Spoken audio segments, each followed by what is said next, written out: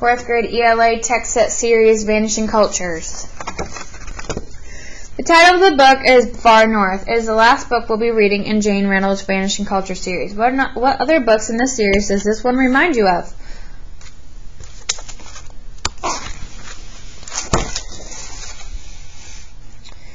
The girls featured in the story live even farther north from the Inuit. Even so, what challenges might they have in common? What sorts of things do you expect to learn from these girls?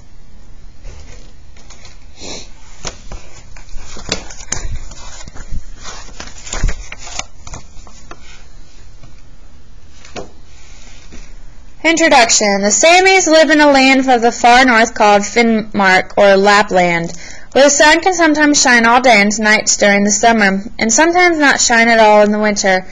They make their shelter by wrapping heavy cloth around poles made from trees, which are then fastened together all at the top. For thousands of years, the Samis have followed the migration of the reindeer across the plateaus and up in the mountains in the summer, and then back down to the plateaus in the winter. Following the natural cycle of the seasons, they believe that nature will always care for them.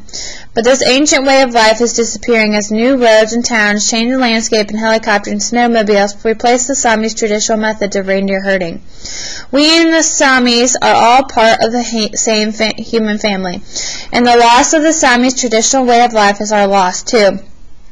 Like the Samis, we all depend on the natural world to live. We all share this earth, its lands and waters, and because of this, perhaps we should take a look at the Samis' life in harmony with nature before it vanishes forever. There is a place in the far north where the sun can stay up in the sky all day and all night. It is called the land of the midnight sun.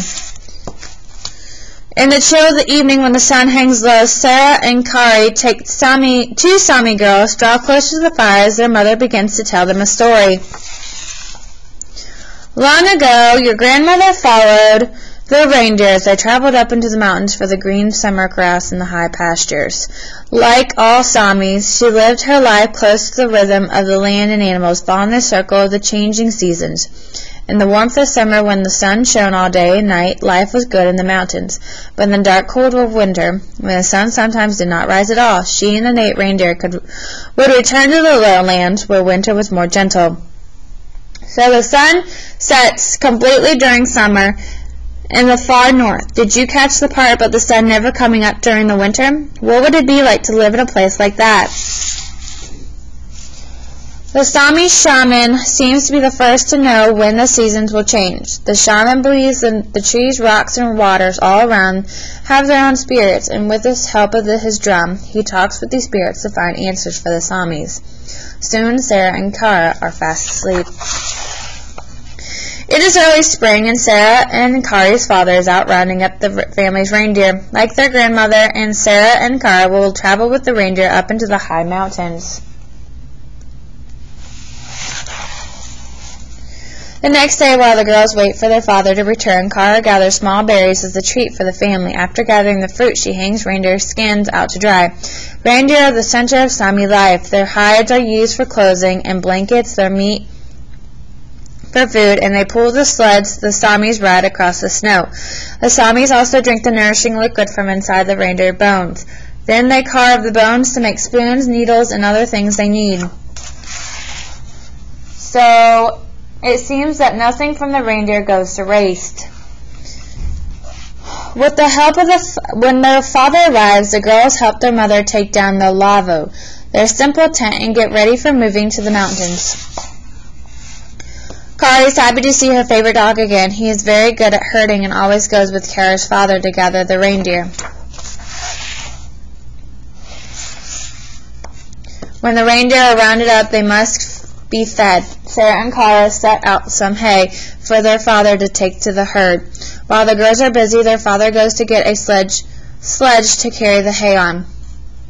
Although the sun is still up, it is nighttime. After helping her mother and sister pack their belongings onto sleds, Kara falls asleep on an empty sled.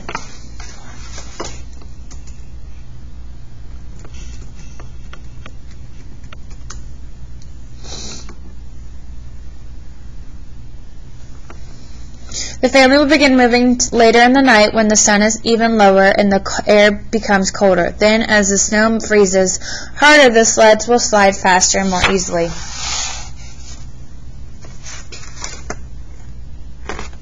While Kara and her sister sleep, their father takes hay out for the reindeer to eat. During the winter, when the reindeer are allowed to roam freely, they eat lichen, a small plant they dig up from under the snow with their hooves. After the reindeer have eaten, Father brings in the strongest ones to harness to the sled. It is time to begin moving to the mountains. Kara and Sarah like to ride with their father, listening to him, Yoiking, singing traditional Sami poetry. Occasionally they stop to let the reindeer rest and graze where the spring sun has melted away the sun. As they follow the herd, their father reminds them of what Samis have always believed. Nature will care for them as it does all living things. So let's talk about what we have read so far. How does nature take care of the reindeer? How does it take care of the Sami? The traditional Samis look forward to living high in the mountains for the summer. Some will stay in a goti, a hut, instead of the lavu. After the snow melts, all the different families' reindeer herds will graze together in the high pastures. The animals will grow strong and healthy, which will help them through the long winter to come. By the end of summer, the adult reindeer will have shed their old antlers. They will have soft new ones covered with velvet, a fuzzy skin that falls off when the antlers become hard bone. Along with their new calves, they will be herded into a large corral. This is when the calves' ears are marked. Each Sami family has its own mark, and the children in each family have their own marks too. These ear marks are important. Each family will use them to separate its reindeer from all the rest when it's time to leave the mountains and travel back to the lowlands for the winter.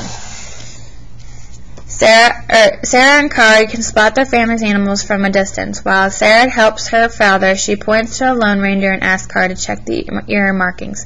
Kara calls back, "This is your reindeer, Sarah." So to the Sami, reindeer aren't pets like dogs or cats are to us. Why do you think Sami's children have their own reindeer? Before Sarah and Kara reach the mountains and high pastures, there is still more traveling to do. Mother has already gone ahead with other Samis to prepare the lavos as a resting place. While the girls are helping their father with the reindeer, their mother gathers wood for the fire and makes a pot of stew. She knows her family will be hungry when they arrive. Like Kara and Sarah and their family, other Samis are also herding their reindeer to the mountain pastures. As the different families arrive, they begin to gather for the big spring celebration. Every year the Samis celebrate the end of the long, cold, dark winter. They dress in beautiful woolen and deerskin clothes covered with decorative hand-woven braid. So left page is traveling under the midnight sun. Everyone is happy. The spring celebration is a time for friends who haven't seen each other for a long time to talk and laugh together. There are games too. Over his shoulder, Father carries his favorite blue lasso, a special rope used to catch reindeer. He will compete against others in a contest to see who can throw their lasso the best. Sarah and Kara make their own game. They turn in circles to see how far they can span their skirts out, laughing as they make themselves dizzy. So does this gathering remind you of any parties you have been to? In what way? What do you think the people probably talk about after their long time apart? But the most exciting part of the celebration is the reindeer race. Both men and women compete together, and Sarah and Kara's mother is going to race this year. She carefully checks her sled to make sure everything is ready.